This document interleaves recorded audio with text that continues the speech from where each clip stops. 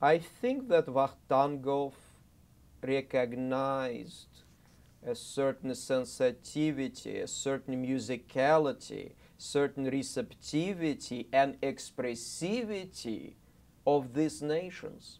That's why most of his troupe, all of his leading actors, were Jewish under Russian surnames, because he insisted that they change their last names. He said, you're a Russian actor, it's Russian theater, you're going to carry a Russian name.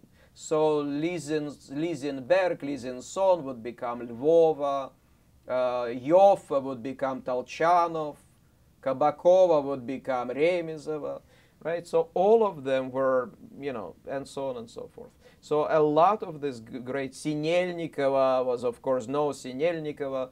But they were, you know what? I actually witnessed some of Vakhtangov's original actors on stage. They were in their 80s. It was Sinelnikova and Lvova. And although Sinelnikova was a very distinguished actress, Lvova was a kind of never considered to be a great actress. But the energy that they carried on the stage, the sense of kind of the temperament, the kind of almost spiritual sense of purpose that they had was overwhelming. Especially with Sinelnikova. I saw the first generation of Vakhtangov actors on stage yet.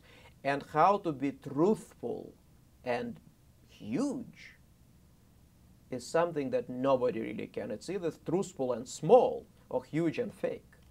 And they could be truthful and huge. Because you never sensed their sense of truth. You never questioned their sense of truth. And at the same time, they could be huge on stage. And of course that conveyed to some of the later generations, although it became extinct gradually, kind of.